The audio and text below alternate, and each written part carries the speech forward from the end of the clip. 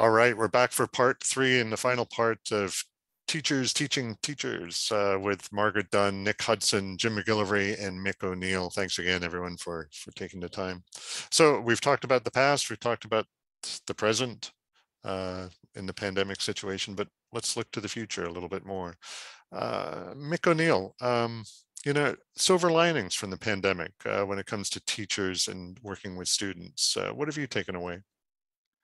I think the biggest thing I've taken away is that even though I've not been able to be in person with my pupils, they're still inspired by great pieces of music. So if you're presenting something to them that you want them to learn, they're still completely engaged by brilliant music, and that in itself has allowed them to continue their musical journey and progress their skill level. Even though they're not face to face with their instructor.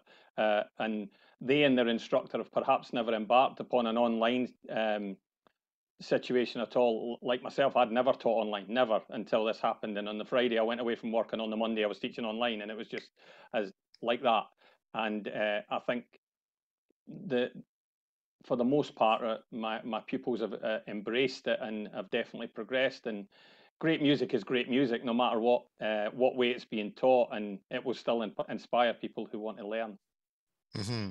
And Margaret, is that resonating with you as well? I know that, you had the kind of remarkable thing where you've managed the class system of amateur competitions all going online as well.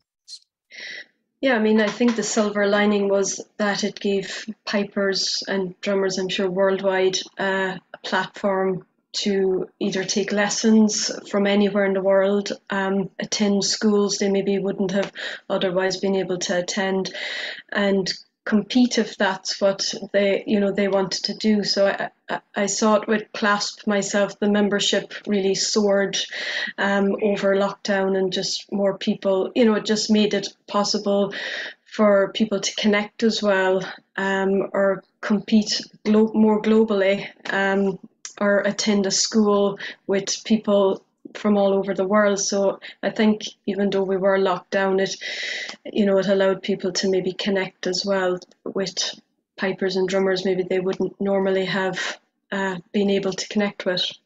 Yeah, it seems like the CLASP system could well become remain more international, as will the National Piping Center, more international piping center, because of online realizations more than ever. Nick Hudson, you mentioned in the previous part about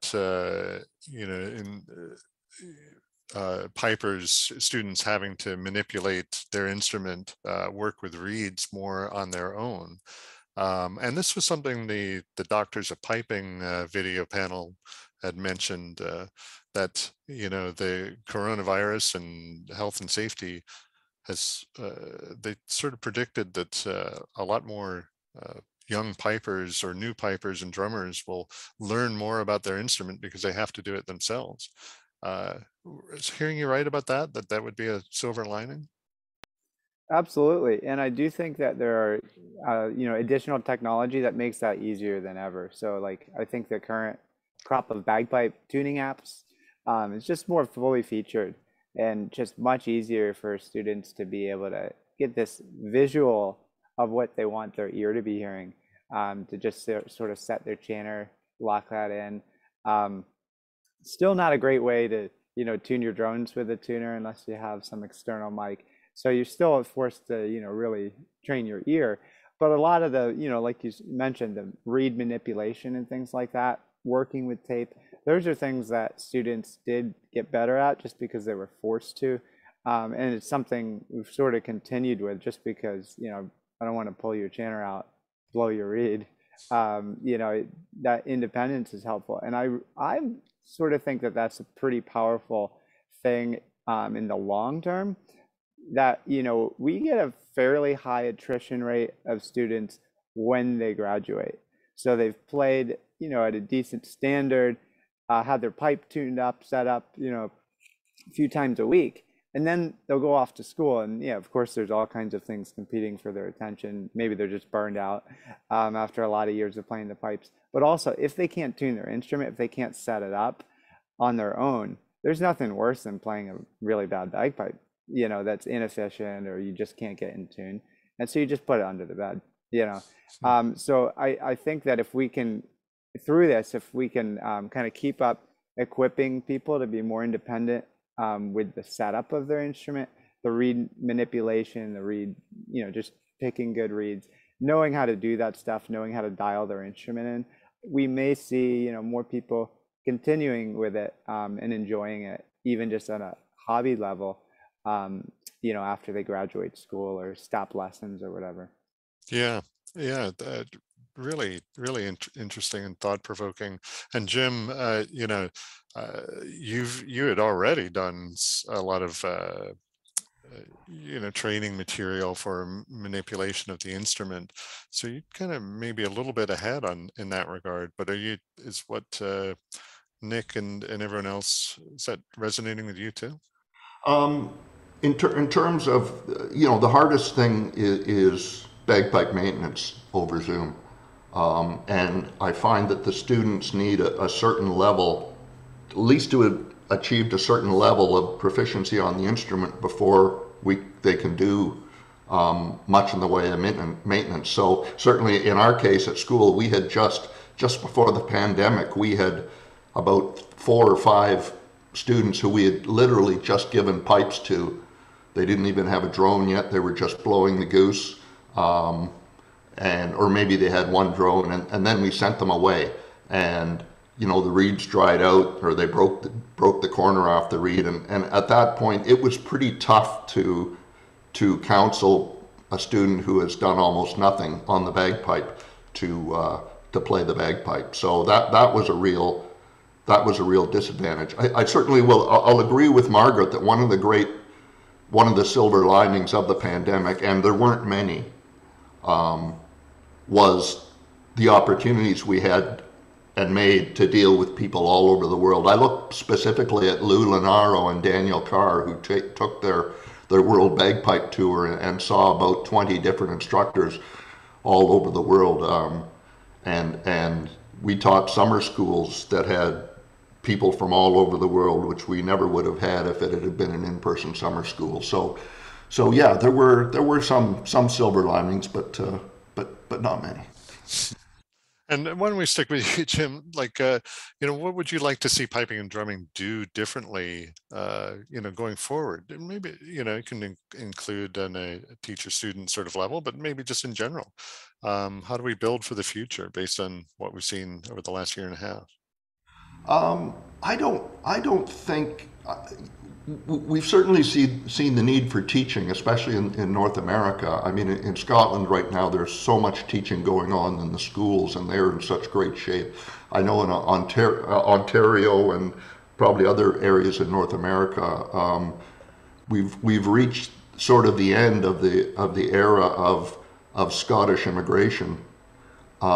Bringing pipers and that culture to us, and now we're having to make our own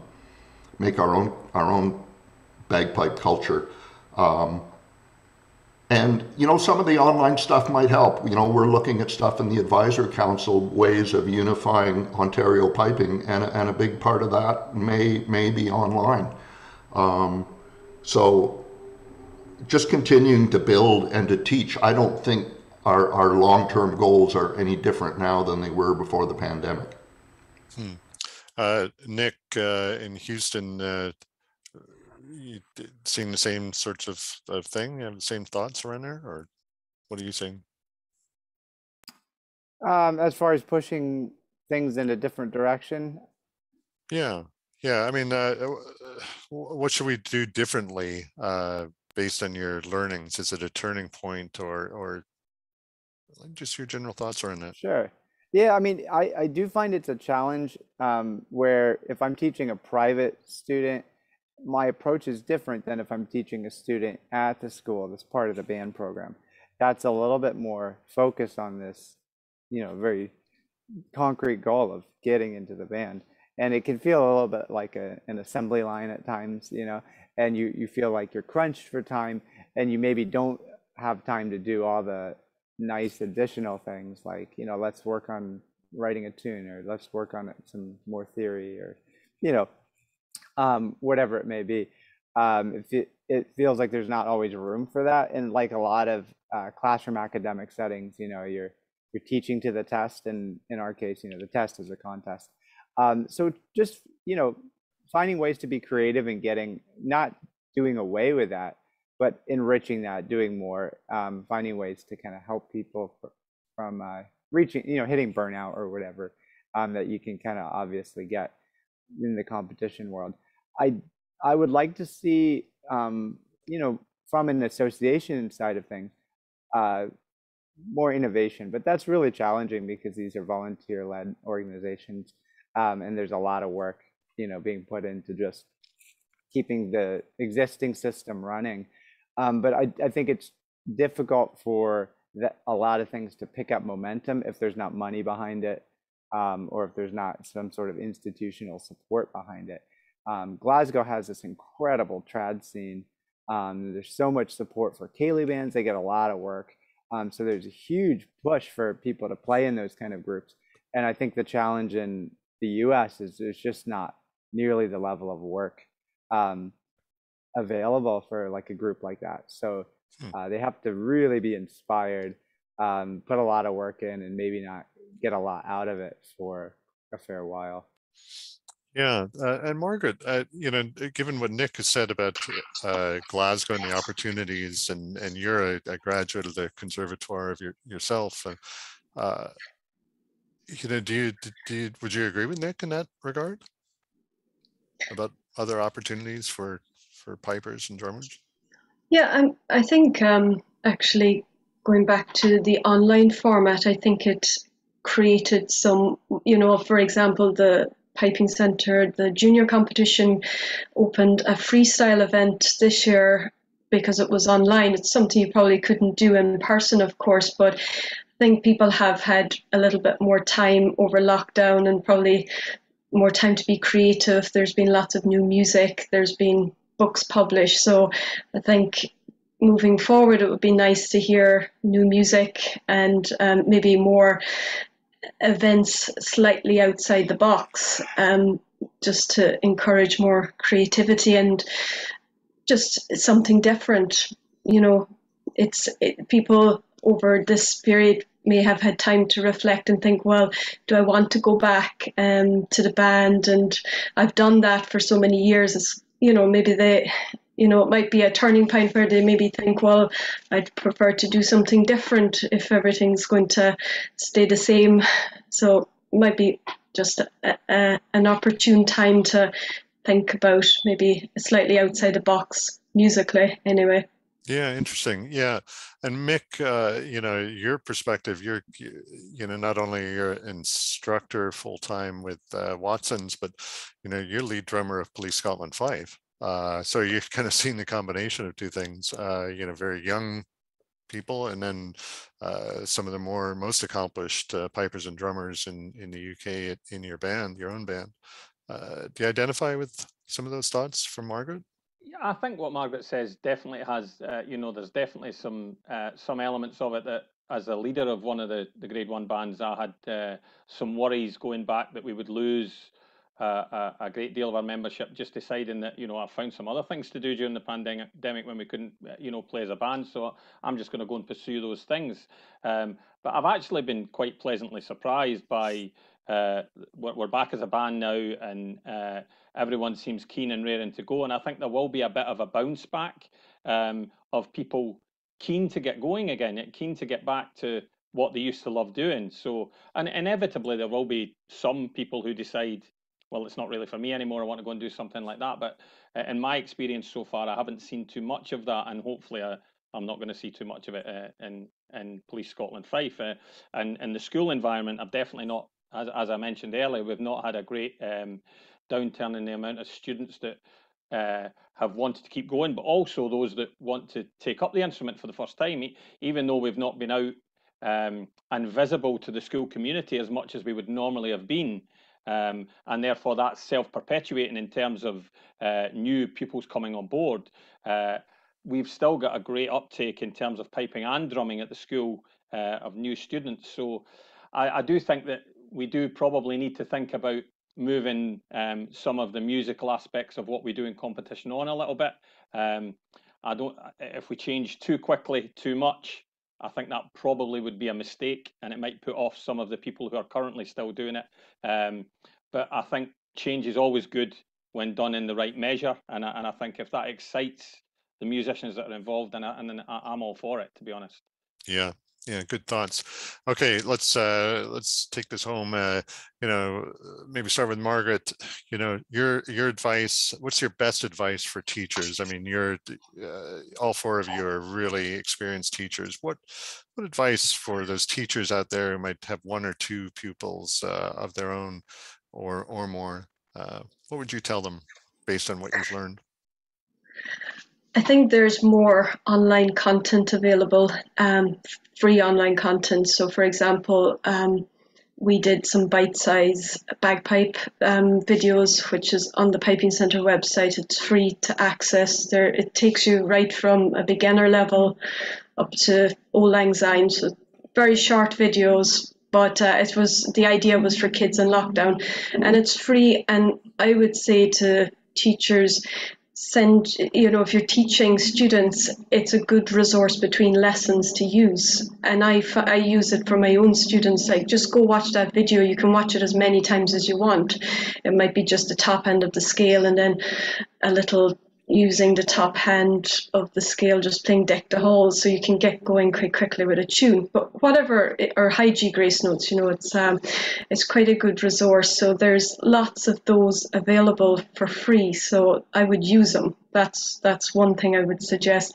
And probably just trying to set a goal for your students. So if whether it's competition or whether it's the PDQB exams, you can get students from quite early on, set a goal. It could be enter a practice chanter competition, or it could be do your level 2 PDQB exam or something. Just set a little goal and keep them motivated.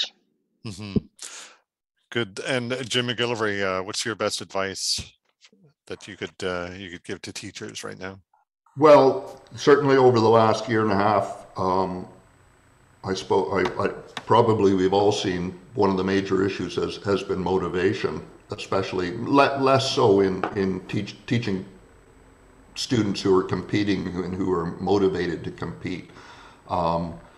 Certainly learning new material, always making sure I'm sending away a student with something new and interesting to do is a big part of it. And again, within the band situation, doing whatever you can to keep the group will motivate itself if you give them the proper environment to thrive in.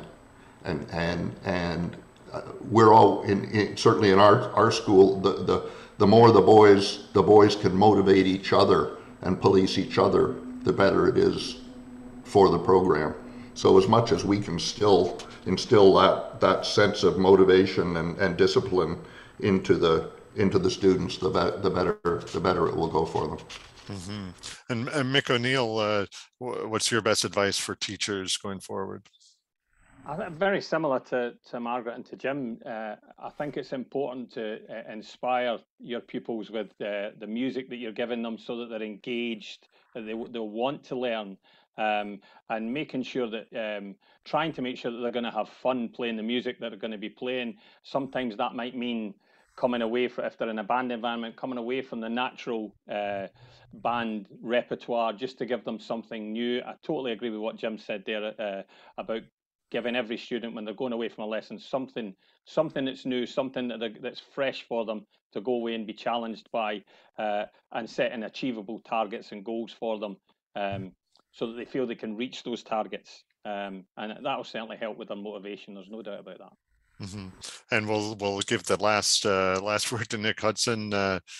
Things that you've realized that you would recommend for teachers to do going forward. I think one of the things, in the pandemic was we were all dealing with all these hard things. So maybe it was a bit easier to have empathy for everyone's struggles, knowing that, there could be all manner of issues that you're going through, and that's why you're not maybe prepared for this lesson or whatever. And just kind of giving that little bit extra grace, trying to make people feel positive, feel good. And this is one of the things where I'm the biggest hypocrite. Imposter syndrome is real for sure, but it's something I have to kind of always tell myself is, it's easy to focus on the negative things. It's often one of the most productive things. Just find the thing you're worst at and attack that thing rather than improving the things you're better at. But you could give the old compliment sandwich, something good, something to work on, something good. You could tell someone 10 good things and one bad thing, and they remember the bad thing. They remember that one comment on the score sheet. Maybe even every time they play that measure of the tune, they remember, being in that practice room and being told that thing. So just trying to soften the blow with humor, even if it means kind of playing the fool and being ridiculous or whatever. It's just trying to find ways to make them feel good about themselves. People remember how you made them feel last time they were there.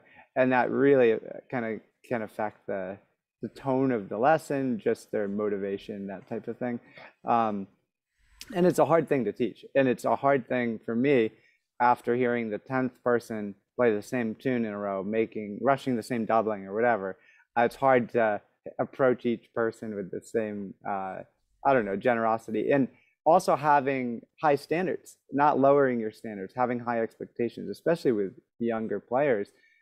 If you set the bar low, they tend to hit that bar. If you set the bar high, most of them will kind of hit that bar as long as it is realistic. So just sort of tempering high expectations with positivity, humor, and just making them feel good about themselves. I think that is something that I was more aware of in the pandemic, being less negative, and something that I certainly need more work on, but something I'm thinking about more moving forward back into kind of more regular lessons.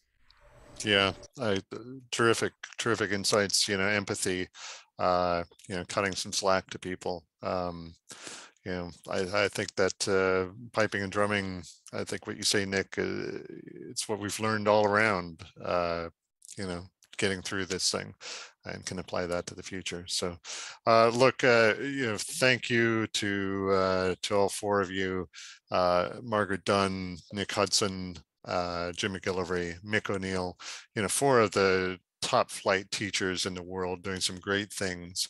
Really appreciate the insights. Hopefully Pipes Drums viewers and readers, I'm sure they'll take away a lot of good things from this. So we really appreciate the time you've taken, and we'll let you get back to doing your teaching. So thanks again. Thanks, Andrew.